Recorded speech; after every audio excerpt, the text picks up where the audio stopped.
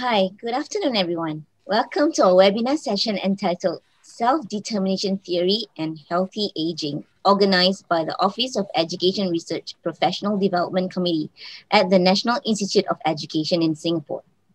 My name is Munira, and I am a research scientist with the Office of Education Research, short OER, at NIE. I am the moderator for this session. Now, please allow me to introduce our main presenter for our session today, Dr. Betsy Ng. Betsy received her PhD from the Nanyang Technological University, Singapore. She is a research scientist and lecturer at the Office of Education Research at NIE. She has been actively involved in education research since year 2009. Her areas of expertise include motivation and lifelong learning. She has broad experience as an education specialist, polytechnic lecturer, science editor, and educator in a range of educational settings. She is also a member of the editorial board for international journals, such as the Cambridge Journal of Education. Without further ado, please extend a warm welcome to our presenter, Dr. Betsy Ng. Betsy, please.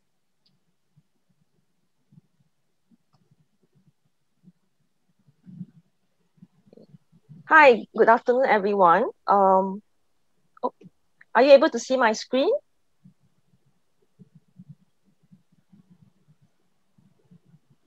Yes, Betsy, I can see it, but you might want to just maximize it.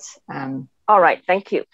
Okay, good afternoon, everyone. Thanks for attending this session. It's more like a sharing session, and also thanks to Alex, who has joined me in this particular afternoon webinar. I hope you all have a good lunch. And to start off, let me just do a short poll with all of you. Vivian, are you there? Yes, I am, sorry. So okay, so just a quick one, because I would like to get a sense of the audience in terms of what you would like to actually learn from this seminar. So I will just give you okay, it's just a 10-second, maybe more than that. 30 seconds for you to respond. So we have 15 seconds now.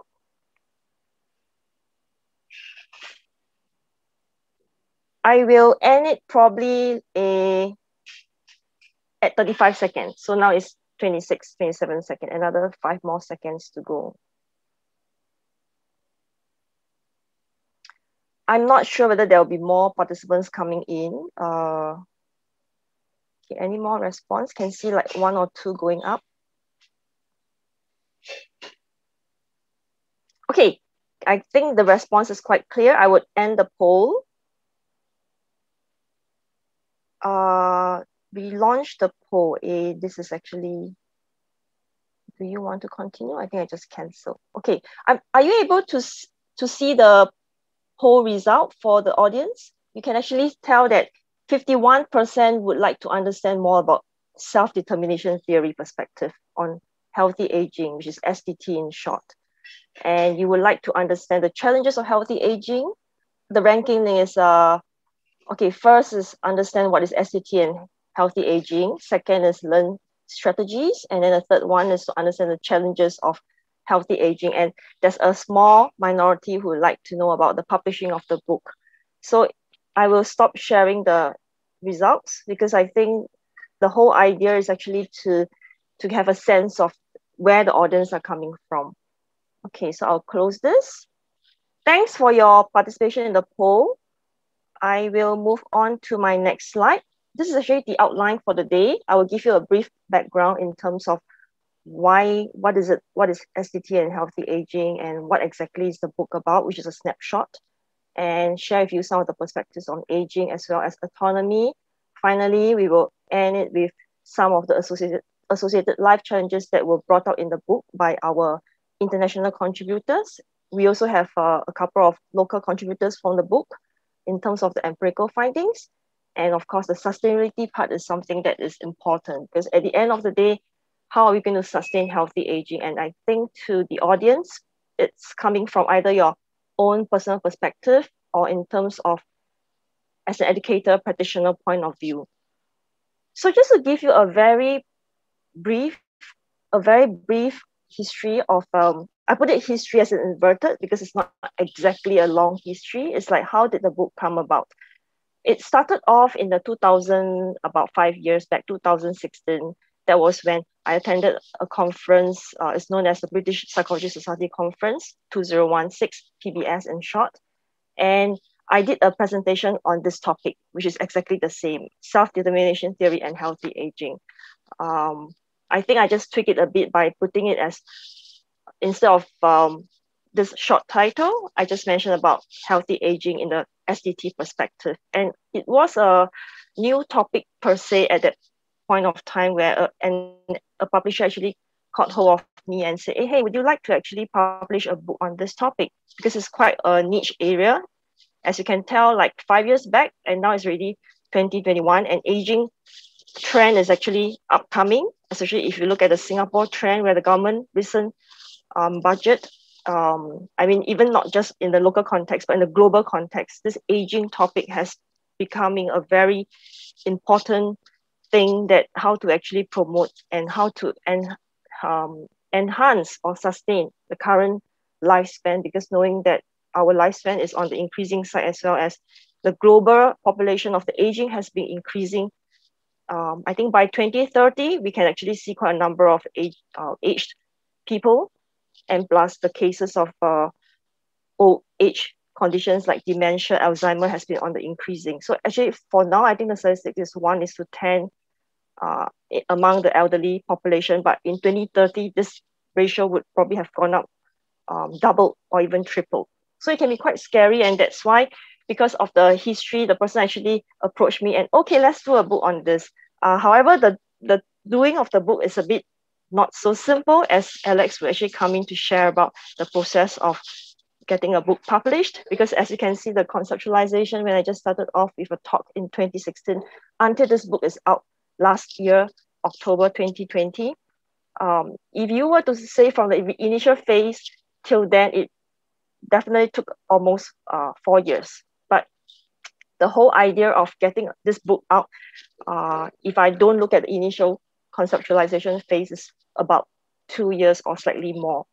I'm very thankful because I have a group of contributors who respond very fast, and also very thankful to Springer editors, especially Alex, who they are very strong in terms of support. So initially, the editor approached me was actually their sister's company, Palgrave, but things didn't go along the way, and actually, thankfully and luckily, I got to know Alex, and therefore the book is being published under Springer, which is actually the parental company. So she will share more about that later. I will not hold too much of her time in terms of that. Let her give the sharing to the rest of you.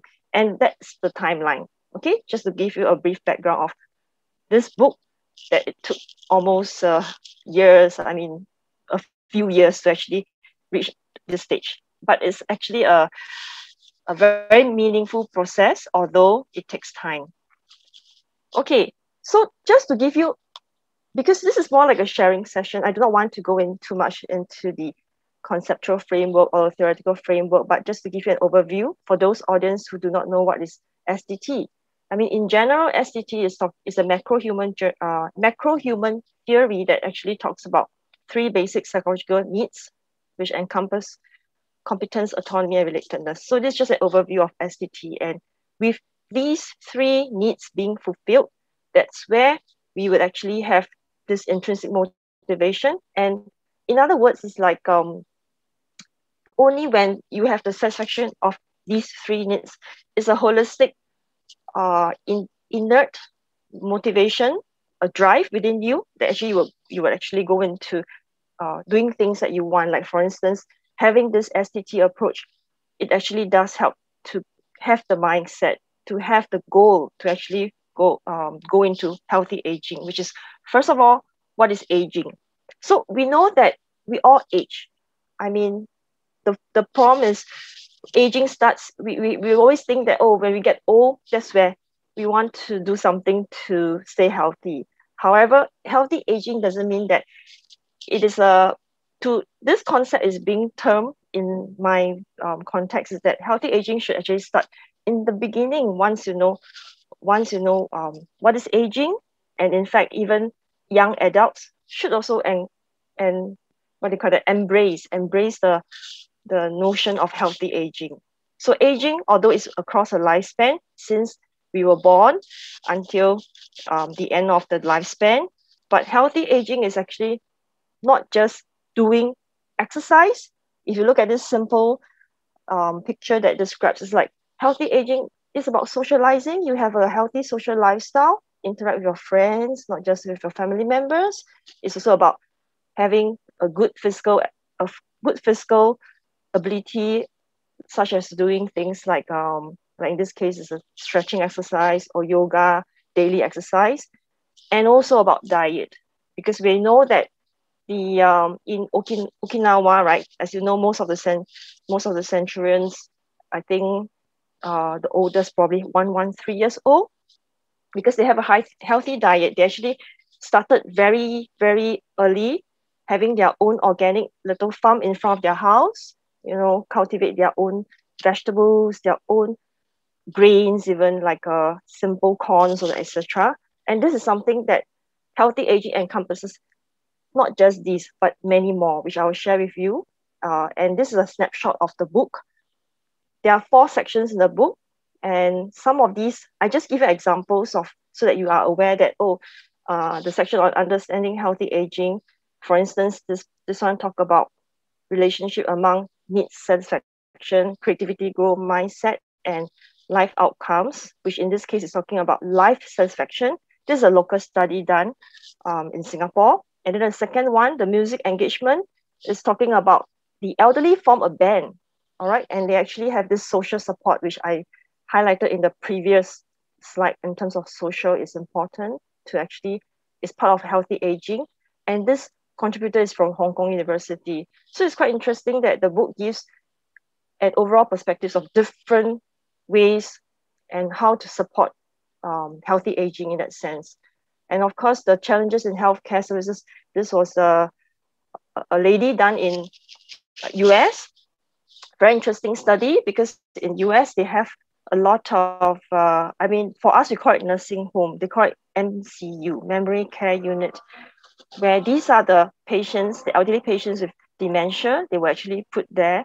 And it's interesting study because it's a phenomenological where she actually went deep to understand about 6 of these patients. At the end of it, right, because we know that basic psychological needs, the 3 needs are important, but we know patients with dementia, competence may be something that they are lacking, because towards the end of the last stage, they don't have that capability or the ability.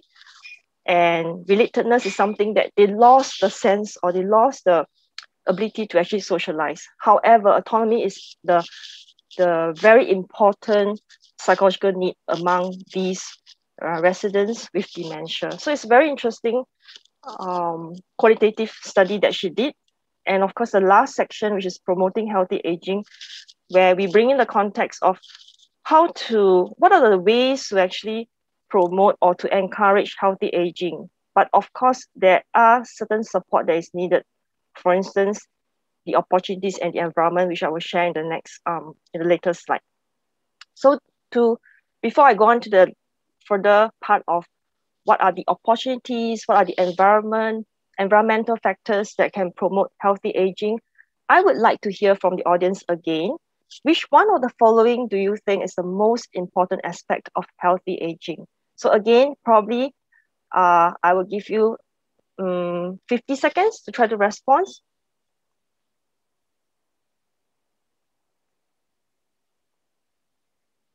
Vivian, sorry, would like to start the poll.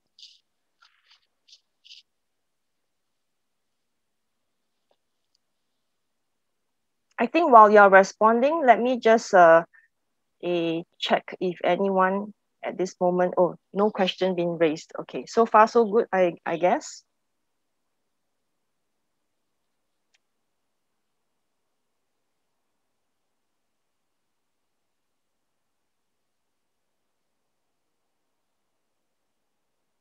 Another 30 seconds to go.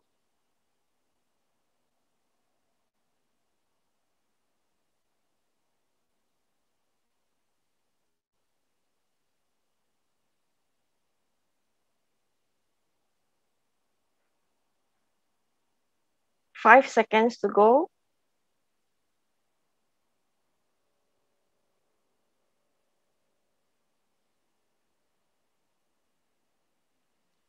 Okay, so I would share the results. Oh, there's an error in sharing the poll result. I don't know what is the reason for that. Okay, are you able to see the results now? Okay, I just read out the results to you because there are five responses, right? Five options, sorry. First one is stay employed. Second is connect socially. Third is exercise regularly. Fourth is have a good diet and sleep. The last one is actually learn new skills such as a musical, learning how to play a musical instrument. So in terms of these five, right, there are responses among the five. And of course, the first, most important is connect sociability. We have 49% indicated connect socially is very important, followed by the second one, which is have a good diet and sleep. Third one is to stay employed. Not a very big percentage, it's about 12%. So the gap between the second and third is quite big. 27% is have good diet and sleep, and 12% is stay employed. And then, of course, the last two quite close to each other, learn a new skill, exercise regularly, which is 7 and 5% respectively. So it's quite interesting to see the responses because frankly speaking, I'm just being curious. I do not know the different, you all come from different parts probably of the world, and it's quite interesting that because of certain of your value driven, you may have a different way of looking at healthy aging. So it's quite a good sense that most of you do agree that connect socially is important. And yes, it's true because in the book, in fact, all these five areas are covered in the book. However, the last aspect, which I mentioned about the opportunities and environment, the social element is actually very important. So that is something that from now onwards, right, you actually have to try to have more friends, not just more friends is good, but it's the quality of friendship that you have, because it is really important. Okay, I would just give you an overview of what are the different perspectives of aging from the book. We have successful aging. These are the different areas, active aging, and of course, healthy aging.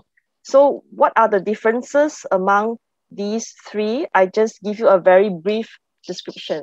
Successful aging is actually the process of developing and maintaining personal well-being that is consistent with normal aging. So in the very first term that came out was successful aging. Then after that, WHO, there's the World Health Organization, they actually changed it to active aging because they feel that successful aging seems to be just, there is this underlying notion that is probably thinking that only elderlies with the ability to age in that sense is successful, but actually it's not the case. And they changed it to active aging, where it is the process of optimizing opportunities for health participation to enhance quality of life as we age. And of course, the latest term is healthy aging, which is process of developing and maintaining functional ability that enables well-being in older age. This means that it is more holistic approach in terms of healthy aging, because we actually should start the moment we are aware of, we don't have to wait until we have surpassed 50s, then we start to have this healthy aging mindset. In fact, we should start very young age, because it's actually about well-being, such that you're enable well-being in older age. Means that start young, because preventive measure is always better than you realize it. I mean, it's always good to start earlier, right? Prevention is better than cure in that sense.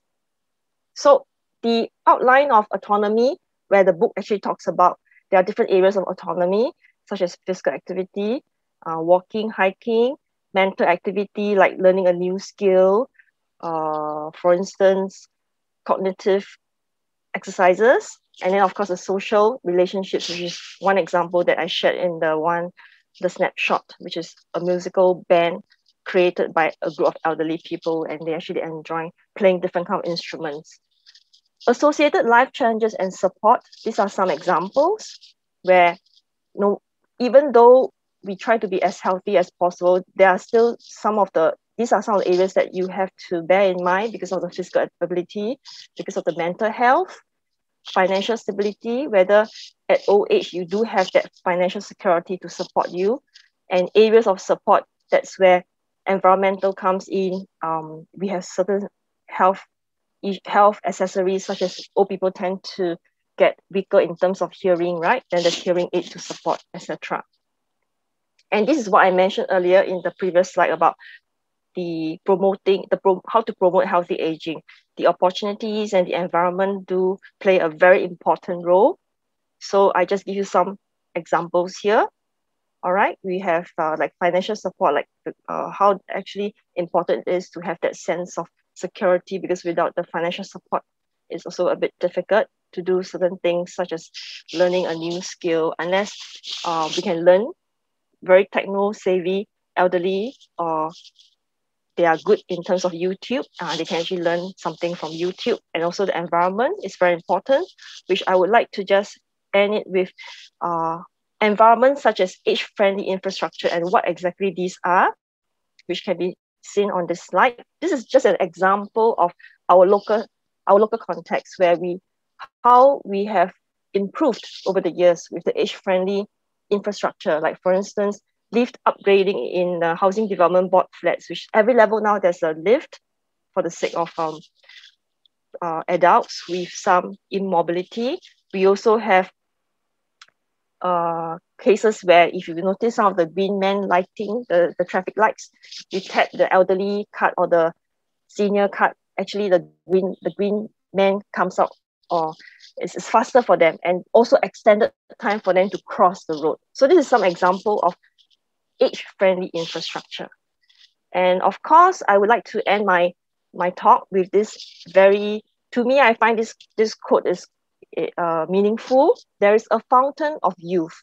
It is in your mind, your talents, the creativity you bring to your life, and the lives of the people you love. When you learn to tap this source, you will truly have defeated age. So this is something that Sophia Loren came out, her perspective of healthy aging. And I thought that healthy aging is something not just based on physical, mental, as well as what we discussed just now, like some of the key points, right? A lot of it still comes from your mind. Everything is in your mind, and your mind is actually a very powerful weapon. That's how you get started things, to put things into action. So this is the intention of the book, and the book is more like a sharing in terms of the different areas, the different strategies where you can look into it in terms of healthy aging from the perspective of SDT, because SDT is the basic psychological needs. Although basic psychological needs are important, but at the end, everything comes hand in hand. Your mind, your heart, your soul. This is what actually brings you, or this is actually what makes you as a person and why you are doing this. It's like a purpose-driven thing. So that's it. Okay, anything else? I will stop sharing because I think we don't have much questions, and we can put it towards the end for that. Okay, thanks.